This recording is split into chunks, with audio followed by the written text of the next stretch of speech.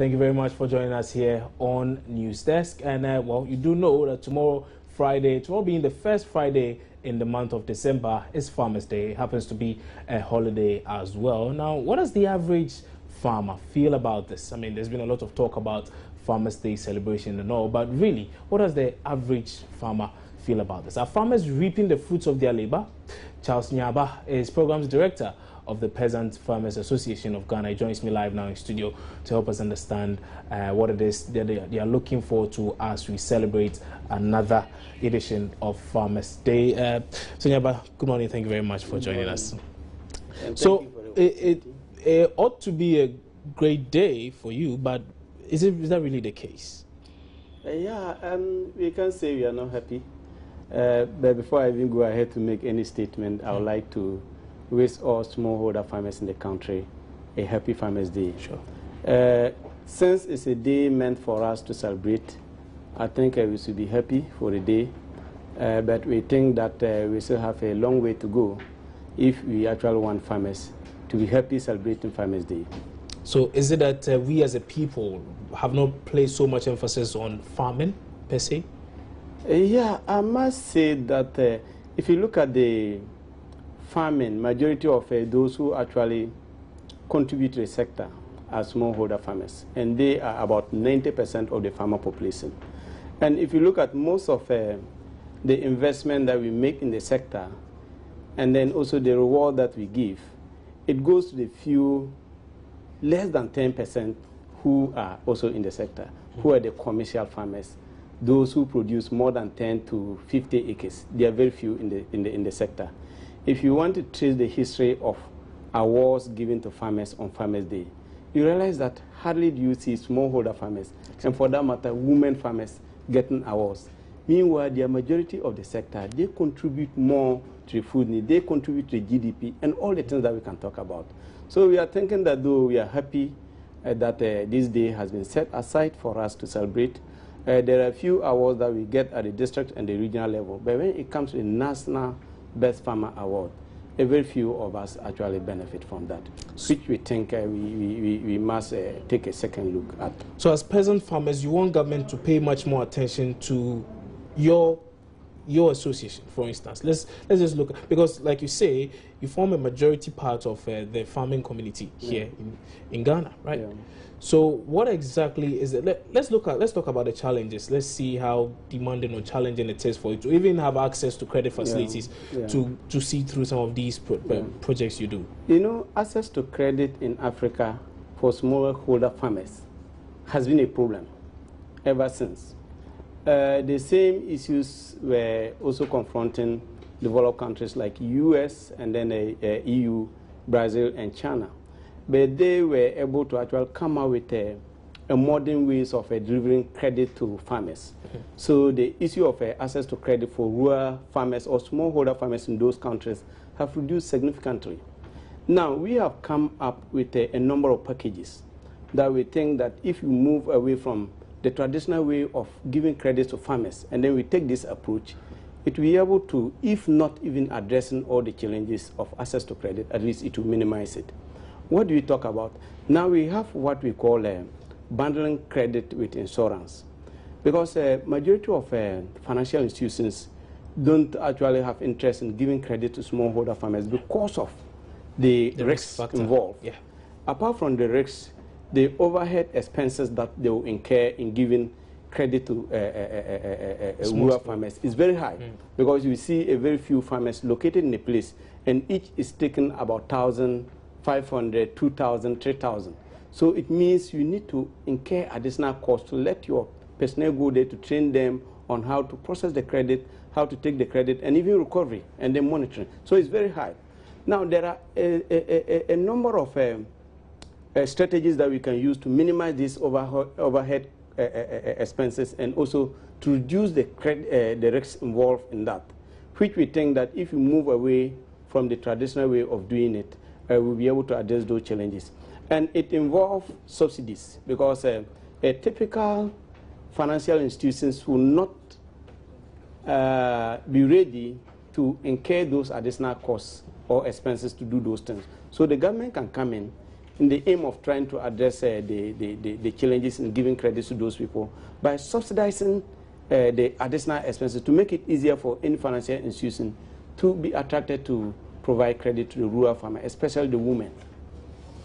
That's quite interesting. But I want us now to focus on the youth in farming, particularly. Yeah. For many, including myself, it seems to be a problem because not many of the youth are really interested in going into farming now. Yeah. Now, from where I sit, it looks like a problem. Is that really a problem from where you say, or probably there are a lot more youth in farming than I think? Yeah, there is. The majority are those who have not been able to attain a certain level of education. Because the way we made our youth to see the farming, actually they are seeing it as a place that is meant for dropouts, a place that is meant for people who have no other option than to go in there, which we think it shouldn't be the case. Farming is a very profitable venture. Last year, I just tried to demonstrate that to some few youth in some of the districts by going in to do farming. And at the end of the day, I told them that, look, what I've gotten, if I was to be working in a formal sector, the whole year I wouldn't have gotten that. It's just to motivate them to go in. Now, I also do agree why some youth are not interested in going because of the risk issue. Now, this year, you realize that areas where we're supposed to experience rainfall around May, the rains actually came around July. Yeah. And then by the close of October, the rain stopped. Yeah. So it then becomes very riskier because if you put all investment there and at the end of the day, there's no enough rain, then it means you lost it. So what we need to do as a country is look at how can we mitigate that. We have to begin thinking of creating smaller irrigation systems, which will make it possible for farmers to go in so that in case there is no rainfall, at least those people will still be able to get something. But let's look at measures put in by government to get the youth into some of these things, particularly agriculture. I mean, there's been that's the Youth Employment Agency with a lot of models in farming as well as well as a number of other issues. Do you think this is enough? It's not enough. Normally, we don't want to go into discussing about the strategies that we are using in terms of and then other things to address or to encourage you with how it's being rolled out. Yeah. We have problem with that. You see, if you want to actually address the challenges in agriculture, we have to make people see it as a business. So anybody who is going in there knows that I'm investing this and I'm expecting to get this. So that the first year, if you're able to make this progress, the following year your colleagues will like to join. But if you make it in a way that the person only comes in and at the end of the day somebody will say, oh, we'll be able to deliver this. Meanwhile, in real sense, those who are involved are not benefiting much from it. I don't think that's the approach we should take. There are several models that have been developed by the focus of our Agri Department, University of Ghana, UDS, which are very motivational, which I think that if our policymakers adopt or they consult those people to help implement youth programs that will benefit the youth, it will yield more benefit than what we are doing now. So I think we need to go beyond that. I can just cite one example about some young guys that I encouraged and they went into rice farming this year in the Fumbisi and the Nassau valleys. These guys were able to actually produce the rice. It looks good. It was ready for harvesting. They couldn't get combine harvesters. They call everywhere to the extent that I have to also call my friends in SADA to find out whether they could help them with combine harvester to harvest their rice. But they said that SADA don't have a combine facilities. So this is what we are talking about. The rice yielded well. It was ready for harvesting. But the fear was that they are likely to lose everything because normally when you go to that part of the country, you realize that when the dry season is setting in, people set up a fire and other things, so it destroys it. So those are the problem. How do we make access to mechanization very easy for a youth who went into farming and then he need mechanization services? Because we are moving away from using hoes and cutlasses, and now labor is becoming scarce. You understand? So if you want to do, let's forget about just giving people money, take this and go and do this, but rather try to make access to input available to those people. When you do that, then it becomes very easier. I keep talking about fertilizer subsidy, we support it. But we think that there is a way we can do it for everybody to benefit, and at the end of the day, we all get the profit from why we are doing it. But if you continue doing it the way we do in the past, I think at the end of the day, very few people will end up benefiting. A majority of those who need those facilities might not, in real sense, get it.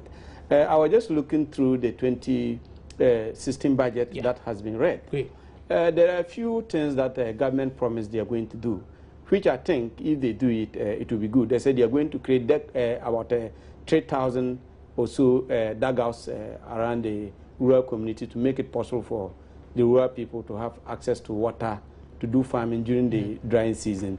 And also promised they will be buying some tractors and components and other facilities. These are very good. Okay, so from what you said, you see that as good. But on another scale, one would say a government investing just about 1.1% of GDP into agriculture is woefully inadequate. The point I was even making is that, certain times we see these things keep repeating in the budget, but when it comes to actual implementation, it becomes a problem.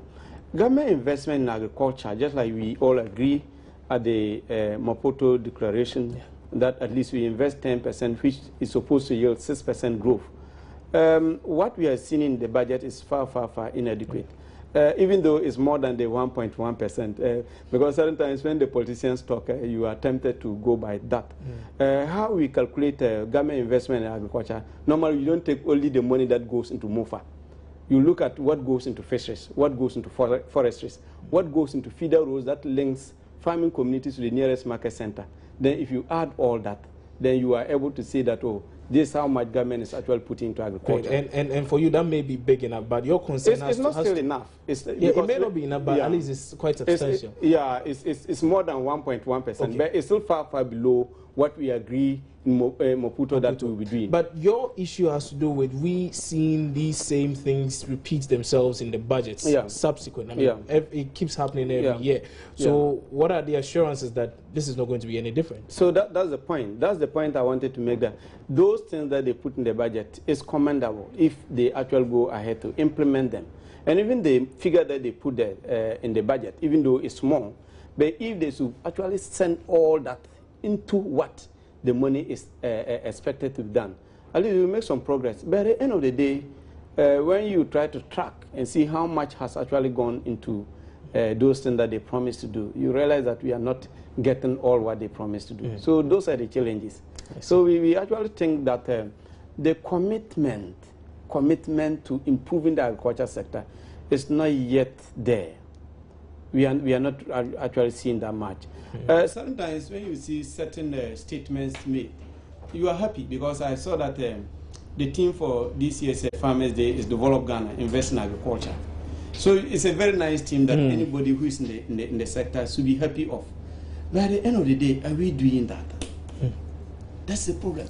Look, there are a lot of youth who are ready to go into agriculture. Oh, myself included. If we address those challenges and try to give them a very good package that will enable them to go.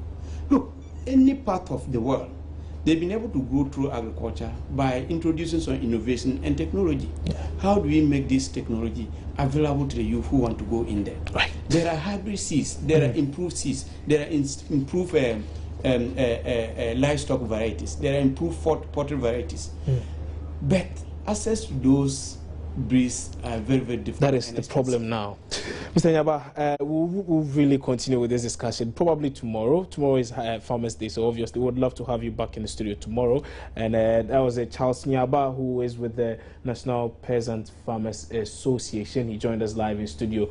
And as we build up to that particular celebration tomorrow, as we honor and celebrate our farmers here in Ghana. But that's how we wrap up on News Desk this morning. My name is Kwabna Chenchehine Boating. As usual, you could always log on to myjournline.com for some more news. But time now for Journalists Interactive with Nia Kofi Smart Abe.